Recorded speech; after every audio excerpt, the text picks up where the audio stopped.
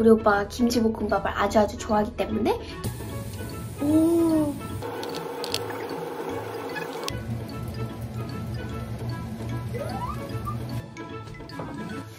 화이팅! 할 수 있어. 모르면 3번. 삐! 안녕하세요 여러분, 찬입니다. 여러분, 일단 지금 시각은 6시 반, 6시 35분 정도 됐거든요. 근데 제가 왜 이렇게 일찍 일어났냐면 오늘은 디데이 수능 빠밤. 그 말은 우리 오빠가 수능을 본다 이 말입니다. 그래서 오늘의 컨텐츠는 오빠 도시락 싸주기! 그럼 바람아 출발!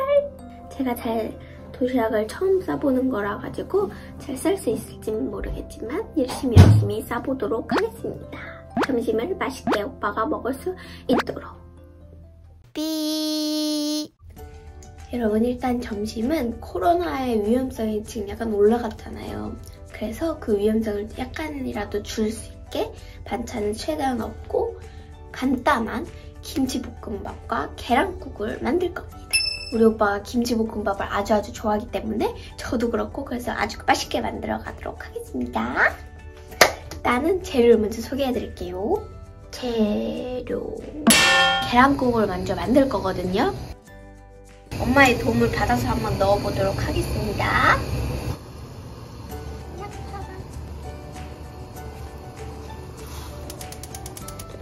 프라이팬 사용 잘못된 게 치를.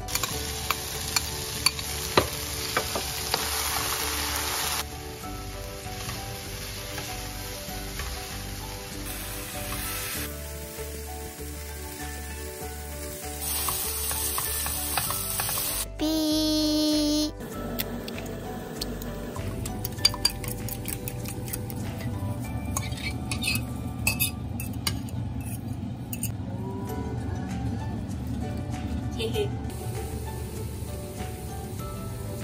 오, 짱 맛있어.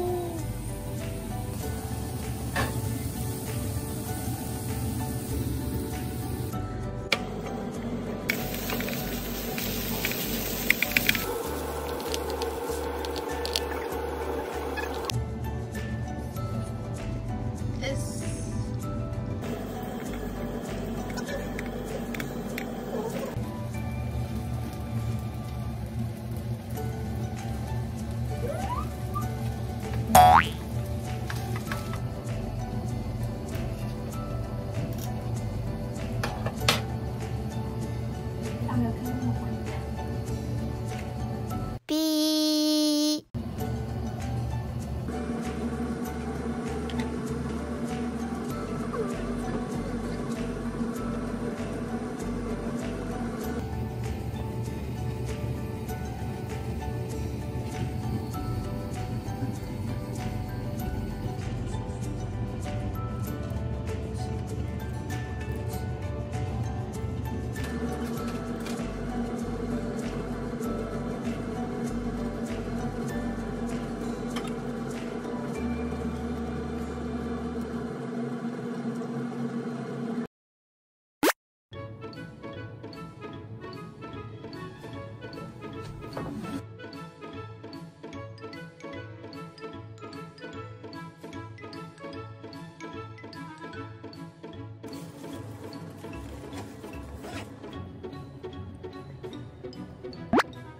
도시락 싸기 끝! 오빠가 이거를 싸고 준비를 할 수 있게 빨리 오빠한테 줘보도록 하겠습니다. 이게 뭐 없어도 되겠던데요?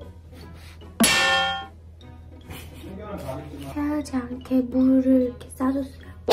따뜻한 물이 좋으니까, 추우니까 따뜻한 물 싸줬고, 그리고 제가 아까 아주 성공적으로 요리를 한 스팸 김치볶음밥과 계란국입니다.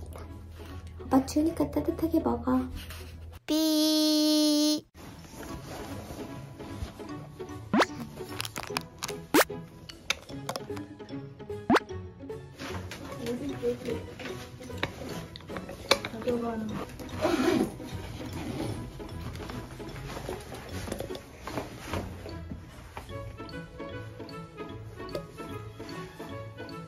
화이팅!